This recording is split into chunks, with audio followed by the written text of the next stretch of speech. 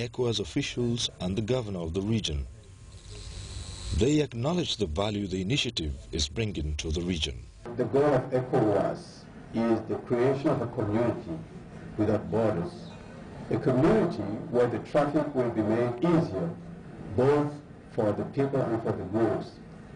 And you, the youth of ECOWAS, will start the implementation of these objectives.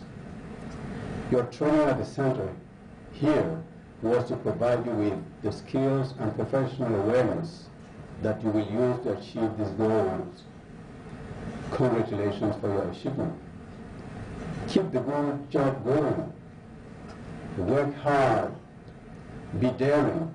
Be brave. Use your imagination, and success will come. The trainees were presented with their certificates of attendance. Félicitations. Faites un bon village.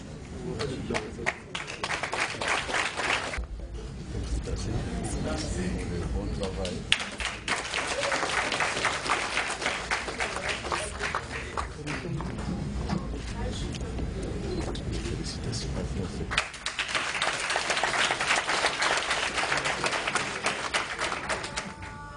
The Ziniari experience had transformed the trainees. In 1 month at the referral center, they had been provided with the expertise they were lacking. A new vista of opportunities was opened for them. Mamadou Souma from Matam, Guinea-Conakry, believes his technical deficiencies of the past have been cured by the 1 month experience in Ziniari. He also had problems with working tools, but Ziniari has changed this. Bon, en fait, lorsqu'on m'avait dit que la formation devrait avoir lieu au Burkina ici, puisque je ne savais pas sur quelle partie exactement en froid la formation était axée. So before he had a few notions on refrigerators and air conditions, but now he has improved his skills. Mbaya Ahiel also believes that he is now equipped with the skills to open the workshop he has been dreaming about. Now with this training now, I'm a professional air condition and refrigerator repair now. So I will set up my own company, and I'll have to call it like that, so that I will become employer of labor now. There is also an intangible facet to the Ziniari experience. It facilitates the building of bonds between West Africa's youths, thereby helping the region's integration agenda. The ECOWAS Vision 2020 is of an ECOWAS of the people. Bringing together youths from the 15 ECOWAS member states creates the sparks which ignite the passion for unity.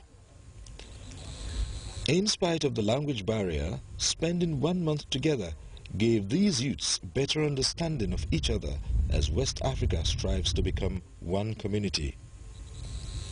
These are the future leaders who, with the right orientation, can drive the quest for regional integration. My stay here is kind of wonderful because I've met so many people, I've made so many friends. Oui, beaucoup, many, so much, many friends, many. I have some friends for this during of my stay here, because from Nigeria, Ghana, Anglophone and Lusophone. We had the option of choosing training centers in the 15 member states and asking member states to nominate their 6 participants, and we could send them to their own state. But we felt that that would not achieve the objective of integration. Last year, 2 of the candidates who went to the training center in Ziniari stayed back because they made friends, and they actually found that they could continue their training there. And some actually made requests, how do I register for a full course at that center? And so that is part of the objective. You can imagine an environment where 90 young men and women from 15 member states speaking different languages with various backgrounds come to share the same experience in training and in social interaction over 30 days. They must take something out of it. Francis says ECOWAS hopes to increase the number of trainees if the institution can find the necessary finances. Funding funding, we would like to train much more people, many more young men and women. 90 is insignificant compared to the large number of youth who need the training. We started by asking member states to send 3 candidates for a 2-month program. We did our calculation and thought that we could expand it to 6 per country by reducing the number of days of training, achieving the same result, and we did that. Arguments have been made to the effect that we could split the sessions, send countries by language, send the English-speaking countries to English-speaking environments, which would reduce the logistic cost of bringing everybody to the same place, because then you could work on proximity. Countries close to those areas could go by road rather by air, and that could save some costs that would enable you to bring in more people. But we believe also that with the publicity we are trying to give to the program, donors can come in, and we're beginning to receive requests, and the interest is being shown by some donors. We now need to follow up on those areas to see that we are able to obtain funding from partners to implement some of these programs that will help us to expand.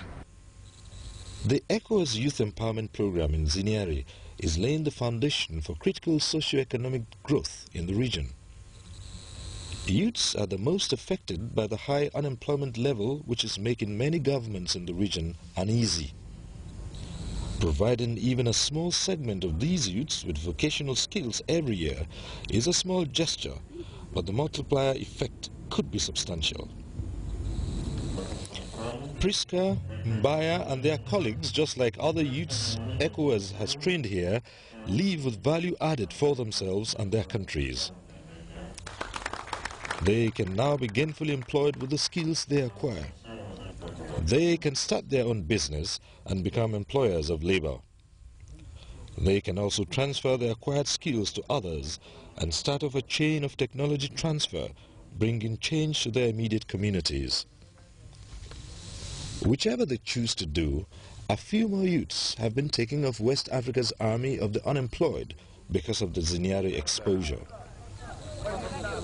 However, their plans and dreams are sometimes hampered by financing. Low access to capital is a major obstacle to starting a small or medium-scale enterprise in many West African countries. ECOWAS recognizes this and provides a small grant to each trainee, but it can hardly get them off the ground. They go back with some kind of seed money to start something.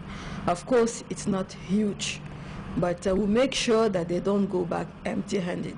So they all go back with some equipment and then some small financial amount that will at least help them to start something. We can't give big amounts, but at least that is an encouragement after the technical and intellectual training and know-how we have given them to assist them with something concrete that will also take them. We're hoping with the improvement of the finances of the community that we can increase that money that we're giving them, and especially also increase the number of young men and women that are coming to be trained. However, this does not dampen the joy of the trainees who know that technology holds the key to the development of any society in the world of today. The skill they acquired in Zinyari has prepared them for a new phase in their life. They have been handed a lifeline. One of the advantages in the ECOWAS Protocol on free movement of persons, goods and services is the mobility of skills.